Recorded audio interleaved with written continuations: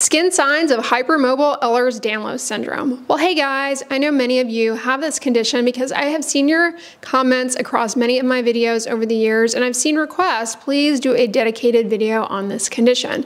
So what exactly is Ehlers-Danlos syndrome? Ehlers-Danlos syndrome is actually a group of inherited disorders caused by a genetic defect in collagen or something in the underlying supportive connective tissue framework.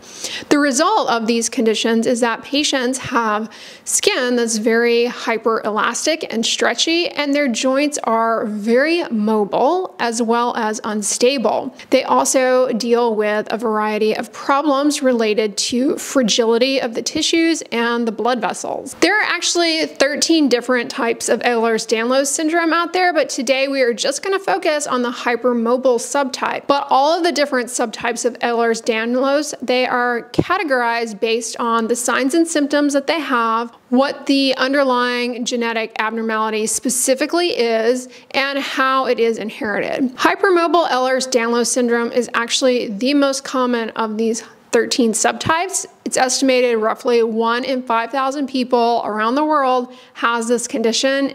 While it is the most common subtype, as you can see, it's not super common in general. It tends to be most common in women. As a matter of fact, the majority of people with this condition are women, though it can occur in men. In contrast to many of the other less common subtypes of Ehlers-Danlos syndrome, one issue is that with hypermobile Ehlers-Danlos syndrome, we don't actually know what the underlying genetic defect is. Like, where in the collagen pathway is there a problem? And there's no test for this. There's no blood work that can be done to diagnose someone with this subtype. For that reason, it is actually commonly misdiagnosed, and I believe it's a lot more common than the 1 in 5,000. So identifying the skin signs that I'm going to be talking about in this video can actually be very helpful in making the diagnosis of hypermobile Ehlers-Danlos syndrome. One of the things you have to keep in mind is that this is a genetic condition. So there's a problem with the code for making collagen. And for this reason, a lot of things that we talk about on this channel with regards to treatments, interventions, even lifestyle habits that help improve collagen in the skin, not likely to work out here. Why? Because you can attempt to boost collagen production all you want in Ehlers-Danlos syndrome, but the collagen is still going to be faulty, right? Like, for example, retinoids work to stimulate the cells in the skin that make collagen, the fibroblasts, to make more. But those fibroblasts with Ehlers-Danlos syndrome, the code that they have, the blueprints they have for making collagen, they don't make collagen correctly. With hypermobile Ehlers-Danlos syndrome, the collagen and elastin fibers, they are a lot smaller in the skin, and they kind of, if you look at them in cross-section, they have this flower-like appearance.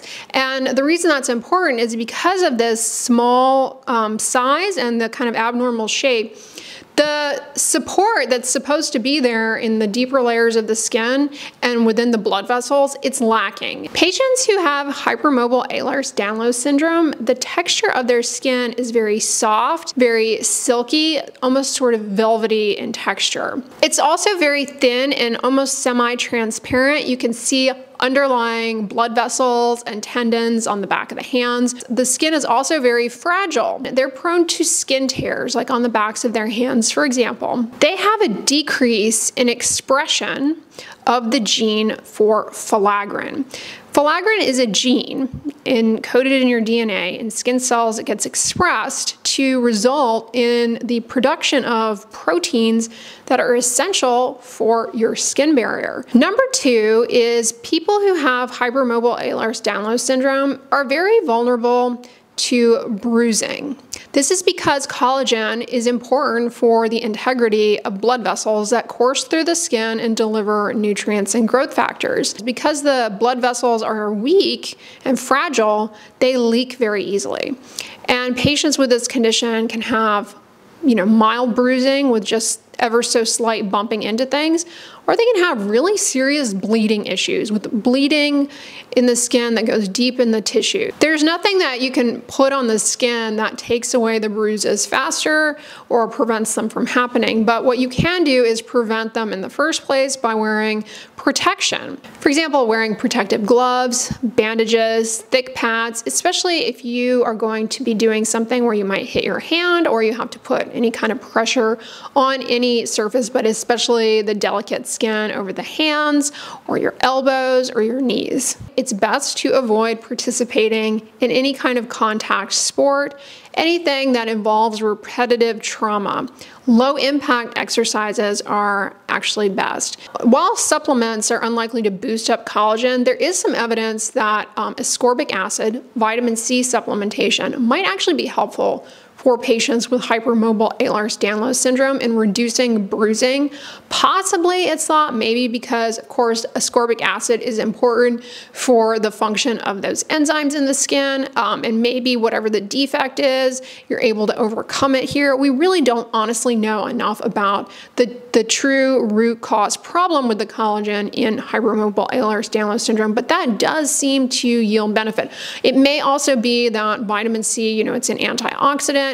Maybe it helps compensate in other ways in terms of some of the poor wound healing and fragility of the skin overall. Conjugated estrogen. Estrogen replacement therapy can definitely help cut down on bruising, bleeding. However, one problem with estrogen therapy is that it comes with a significant increased risk, especially with long-term use, of blood clots. So it's not going to be right for everyone. So the skin's really fragile, it bruises really easily. And next up is related to poor wound healing and how the skin heals from trauma. The scars that these patients make are often much larger than the initial injury site. For example, you get a scrape that's a line. Well, it takes longer for that to heal, and B, once it heals, the scar is much larger than that initial cut was. Because of the way the collagen is just abnormal in healing and bringing everything together and creating supportive framework, the scar ends up being depressed, like sunken down. They're called atrophic scars. Patients who have this condition, they have to be really careful protecting their skin from slightest minor trauma because, again, prone to bruising and poor healing and these atrophic scars. But it's especially important when, if and when the need arises for surgery to the skin because of the poor wound healing. The higher risk of complications. Whenever you have really poor wound healing, there's a greater risk of infection. It takes longer for wounds to close up and heal. Part of the delayed wound healing too is not just that the collagen that's bringing everything together is, not the right size and shape, but also the blood vessels suffer, they're weak. A big part of proper healing involves blood vessel formation, new blood vessel growth coming in, and then the delivery of nutrient factors and things to help heal and build new skin, essentially. It's really difficult with Ehlers-Danlos because the blood vessels are very fragile. So they break open, they leak, there's bleeding that gets in the way of good healing. It can be, it's a much bigger deal, in other words. Because vitamin C may help with blood vessel fragility, vitamin C supplementation may also be helpful in regards to how wounds heal. But again, it's an area where more research is needed. Similarly, estrogen therapy, because it helps cut down on bleeding, and it also has some benefit for wound healing. Estrogen therapy may be indicated, especially in postmenopausal women with estrogen deficient skin. The next skin sign is something called piezogenic pedal papules. Basically, these little yellowish to skin-colored bumps that you can see on the bottoms of your feet along the inner aspect of your heels. What these are basically areas where fat in the deeper layers of the skin, the subcutaneous fat, herniates up through the skin. Lots of people can have this who don't have Ehlers-Danlos syndrome, but it's a lot more common because, again, that supportive framework of the dermis is not quite as strong, so it's easier for that fat to herniate out through. A lot of people have these, don't even realize they have them, they don't bother them, they're not dangerous for the most part. However, they can be painful, and with Ehlers-Danlos syndrome, hypermobile Ehlers-Danlos syndrome, they're a lot more likely to become painful. One complication that can arise is that as that little fat pad is herniating out through the skin, and you see it with your eyes, I mean, it doesn't break the skin surface, but you just see this bulge, basically. As that's happening, it can entrap little nerves, and you can get this very sharp pain right to those areas. It can be very uncomfortable. Ways to avoid piezogenic pedal papules, and to, especially if you're dealing with painful ones, is to avoid prolonged standing. Prolonged standing puts a lot of pressure on the skin of the feet and, you know, further provides a force basically for the herniation of that fat. It just makes sense. Gravity, pressure, it's kind of pushing the fat to herniate even more. That can be, of course, painful for some people. You also want to make sure, again, you're not participating in any high impact athletic activities. Be real picky about the shoes that you wear. Make sure you wear shoes that are really supportive. Don't go around barefoot, where you may need to wear orthotics. Another thing that can be super helpful for reducing these is wearing compression stockings. Compression stockings basically squeeze everything back up into place, and so they can really just kind of help mush that fat that's herniated back up where it needs to go, cutting down on pain. Weight management is really important too for controlling these, because people who are overweight, have obesity, that's more pressure on the skin to herniate the subcutaneous fat out. So maintaining a healthy body weight, very important. Some patients have these and they're, again, super painful. So some things that can be tried are injection into the bumps of either steroid or an anesthetic, or in some cases actually deoxycholic acid, which you may know by the name Kybella. Yes, basically something that can be injected in to dissolve the fat that's causing a double chin. Can also be helpful to dissolve the little herniated subcutaneous fat that's causing you pain in these piezogenic pedal papules. But again, a lot of people have these and they're not bothered by them. They don't even notice. Next thing is very stretchy skin, hyperelastic skin. Patients who have this, because of the collagen defect, they're able to stretch the skin quite a bit, and then when they let go, it will go back down to normal right away. One diagnostic test to support hypermobile Ehlers-Danlos syndrome is something called the rubber glove test. Basically, if you're able to pinch the skin on the back of someone's hand and it stretches at least 1.5 centimeters, that's a clue that they have hyperelastic skin. Those are probably some of the more common and more significantly associated with the hypermobile subtype, but there are a few other skin findings that may also appear in patients who have this condition that are also found in other subtypes of Ehlers-Danlos syndrome. One is something called Elastosis, perforans, serpiginosa. This is a lot more common in some of the other subtypes, but it can definitely occur in hypermobile subtype as well. And it's a complicated sounding name for a very interesting skin problem, skin finding, if you will. Basically what happens is that you get extrusion of some of the like collagen and things out up to the surface of the skin. And on the skin surface, you see this rough, bumpy stuff and taking on these kind of bizarre circular-like configurations. It's called elastosis perforans because it's perforating right through the skin to appear at the skin surface, something you see with your eyes. Now, this can happen often on the sides of the neck. It can happen on the arms right here where your arm folds, the antecubital fossa, the back of the knees. It can also happen on the face.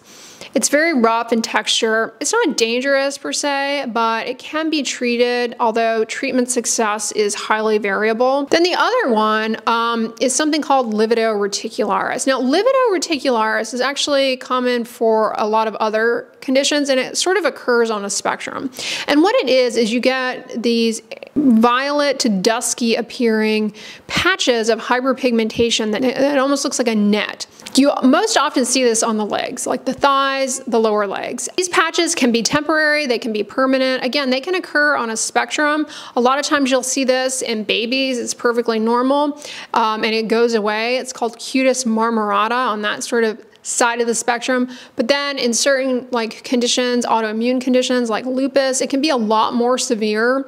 But in patients with hypermobile Ehlers-Danlos syndrome, it's like cutis marmorata. It's not dangerous. It comes and goes, brought on by cold exposure. It has to do with basically anything that is resulting in decreased oxygenation of the skin, lowering of delivery of oxygen to the skin. And basically you have a collection then of deoxygenated hemoglobin, and that's what you see with your eyes in that kind of dusky appearance. This can improve with age, and a way to avoid it is to avoid cold exposure. Always make sure that you are bundling up out there. Okay, then the other thing that is associated with Ehlers-Danlos syndrome, not always there, hypermobile type specifically, are conditions in a family known as mast cell disorder. So mast cells are a type of cell in your immune system. They release histamine, make you itchy, cause bumps that come and go. Those are called urticaria, hives, spontaneous hives. They also deal with a cousin of hives that's very similar called dermatographism. Now I have dedicated videos on both of these conditions. Dermatographism, it literally means skin writing. Basically, if you stroke the skin, these welts come up in exactly where you stroked. So it's called skin writing because you could write your name with your finger on your skin and you would get a welt that welted up in the, the shape of the words. So that's what it's called. It's related to hives. I really want you to watch my video on how to get rid of hives fast, and I want you to watch my video on dermatographism. If you deal with either of these issues, manifestations of mast cell dysfunction, mast cell disorder in hypermobile Ehlers-Danlos syndrome, because I go into extensive detail all about how to avoid triggers, things that aggravate it, like rubbing the skin. Certain medications can worsen hives, mast cell release. So check that video out. When we look at large cohorts of patients who have hypermobile Ehlers-Danlos syndrome, we also start to see an emergence of strong associations with other skin problems. And we can kind of group those skin problems. The first is skin problems around the follicle, the pore. People who have hEDS, as we could say in abbreviated fashion, they are a lot more likely, it seems, to have acne or to suffer from folliculitis, inflammation around the hair follicle. And they often also are a lot more likely to deal with a hair follicle condition called hidradenitis suppurativa. Now, on this channel, I've got videos going into detail regarding each of those things. Also, remember, they have a problem with inadequate expression of filaggrin. And when we hear filaggrin, which come to mind is atopic dermatitis, eczema. Filaggrin, really important in skin barrier function. So no surprise, patients who have hypermobile Ehlers-Danlos syndrome, they often have atopic dermatitis. They often have a type of hand eczema called dyshidrosis. Again, I have a video all about that, but it is a lot more common in these patients, probably perhaps related to filaggrin. Also, along those lines, with problems with the skin barrier around the follicle especially, is the dry skin condition keratosis pilaris, a lot more common in these patients. There's also an association with hypermobile Ehlers-Danlos syndrome and psoriasis. All right, y'all, so those are the skin signs of hypermobile Ehlers-Danlos syndrome. I really hope this video was helpful to you guys, especially those of you who struggle with it. It is not necessarily super common, although like I said, I happen to think that it's probably a lot more common than we realize due to issues with underdiagnosing. I really hope this video was helpful for you guys. It's going to be found always in a playlist called Skin Signs Of. A lot of the videos I mentioned here can be found there.